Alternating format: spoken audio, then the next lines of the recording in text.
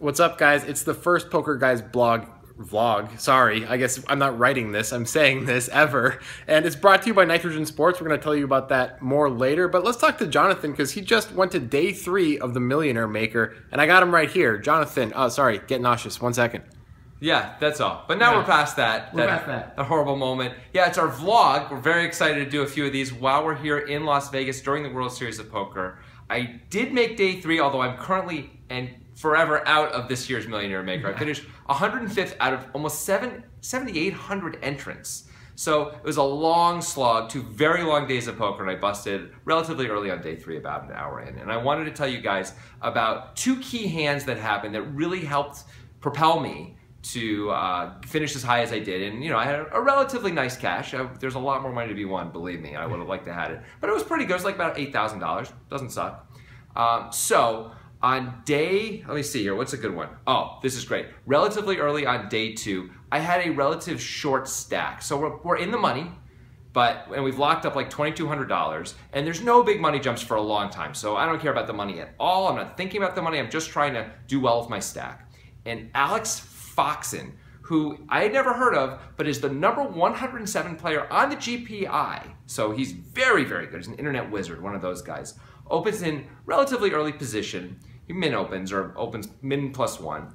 Folds to me in the big blind. I have queen 10. I have the queen of clubs and the 10 of hearts. And I call. You know, you got to do that. The flop comes out 10, 3, 4, all spades. I check.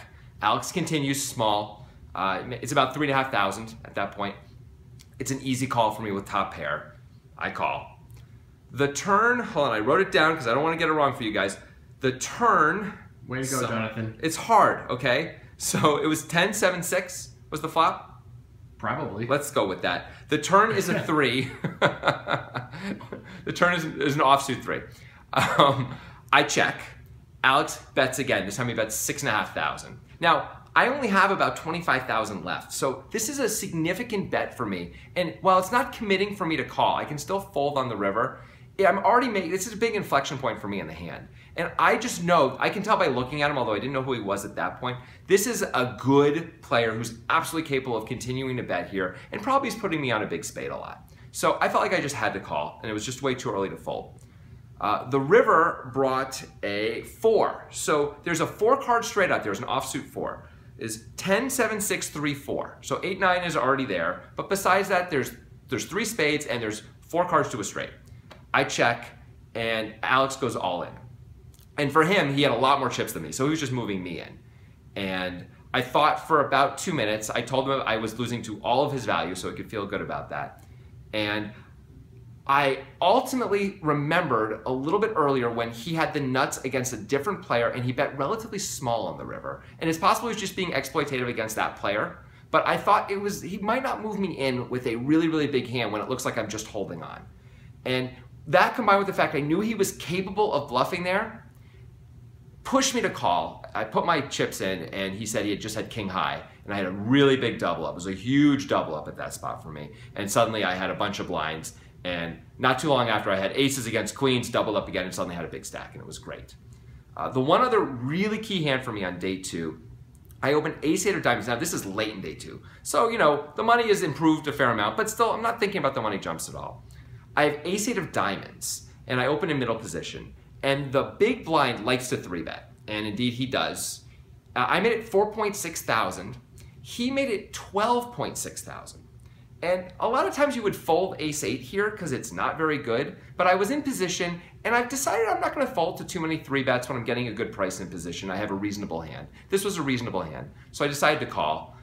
The effective stack was the other guy. I had probably 140,000 chips at this point, and he had something like, you know, 110. So the flop was Jack, 9, 5 with 1 diamond. So I flopped 2 back doors, as you often do, and ace high, and not very much. And he continued, but he continued small. He bet 8,500.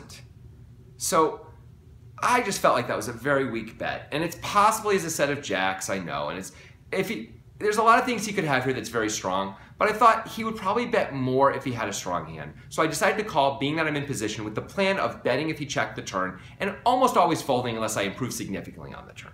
So I called the 8,500. I could afford it. That made it easier too. The turn helped me a tiny bit anyway. It was a 6, so it's Jack 9, 5, 6. So with ace 8 of diamonds, still just 1 diamond. But now I have a gut shot, so that's kind of cool. He did what I needed him to do in check, because I was definitely going to fold if he bet any amount pretty much on the turn, unless it was super tiny to try and realize my gut shot equity. And so I just thought, like, the plan is to bet here. I'm betting. He's going to have to fold ace king. He's going to have to fold ace queen. He has tens may have to fold. Lots of things are going to have to fold here. Not very many hands can really hang on. So I bet 20,500. He thought for a solid 3 minutes and finally called, which I wasn't loving, but I already in my head decided I'd love to make a straight, but if I don't, unless I hit an ace, I'm probably going to bluff the river. Like, I just feel like I need to bluff the river in this spot a lot of the time, depending on the river. The river was an offsuit queen, which is an interesting card. He checks, and I just thought, I don't think he has very many strong hands here. Like, I don't think he has a set of queens very often at all. I don't think he has a set very often. I think he's usually has 1 pair, and it's probably tens. And by the way, if he has ace jack, he's hating his life. And while you may say he 3-bet ace jack, this was a guy who did stuff like that. So I moved in. I went all in and waited a good 6 or 7 minutes before he finally folded. And it felt really good. It was, at that point, about an 80K pot. It cut him down to about a big chunk of a stack came over to me, and he almost certainly had the best hand. Talking to Grant about it later, Grant's pretty sure he had king, queen, and it makes sense to me too. He bet the flop, called the turn with overs in the gut shot, and rivered the queen, but decided it wasn't good enough. He actually asked me if I had pocket nines, which would of course be middle set, and I said, I'll never tell, but you made a good fold, which is what I always tell people. So the only other interesting thing that really happened that was fun is late in day 2, another player at the table, really fun guy named Frank, liked to drink, liked to talk about stuff, sports. He and I got into a very friendly disagreement about when the Patriots scored their first touchdown in the most recent Super Bowl. And he thought there was more than 5 minutes to go in the 3rd quarter. And I said, there's no way, you're absolutely wrong. And he said, I was at the game, you're wrong. And I said, I'd love to make a wager on that, sir. And I offered $10. And he said, how about 500? And I said, I mean, Frank, how about $100? We could bet $100. And he said, 500. And I shook his hand, and we both gave $500 to the guy sitting in between us. And then all action at the table stopped. The cards were still being dealt, hands were still being played, but basically all anyone talked about was, what was the score and when did they score it? And everyone was looking it up on their phones and talking about it. It became a big deal, a big part of the table for about 7 minutes until the guy was holding the money. I found it really quickly, but no one believed me, even though it was on my phone. I don't know why that was not considered fair, but I found 2 different sources, but no one thought that was good enough. The guy in between us found a source, I think, went to Pro Football Reference and proved that the Patriots scored something like 2 minutes and 12 seconds left in the 3rd quarter, and I got shipped $500 extra. Pretty good. So it was effectively a 1K tournament for you. It got a little bit cheaper, a little bit better for me, for sure. Tell them about Nitrogen. Okay, so if you don't already know, Nitrogen Sports, who is sponsoring this vlog, we really thank them for that. They are a Bitcoin-only poker site. It's awesome. Bitcoin is, of course, the wave of the future, and one of the things that's great about it is you get your deposits and your withdrawals lightning fast. And when we say lightning fast here at Poker Guys Central, or we're in the wind, but you know what I mean. We mean like 10 to 25 minutes, you get your money out of Nitrogen. What? I know, it's crazy, but it's awesome. The software is good. They're really wonderful people. The customer support is really good. And it's also very low in terms of signing up. You don't need to give them very much information, which is great. So it's just what? Name and password, and that's it, right? That's Username and password. So it's a really great site. We strongly encourage you to click the link in the description. That way you get access to Poker Guys free rolls, other cool stuff that's coming. Definitely get a part of that. Just click the link and sign up. You get access to all of it. We'll see you on Nitrogen, because that's where we play.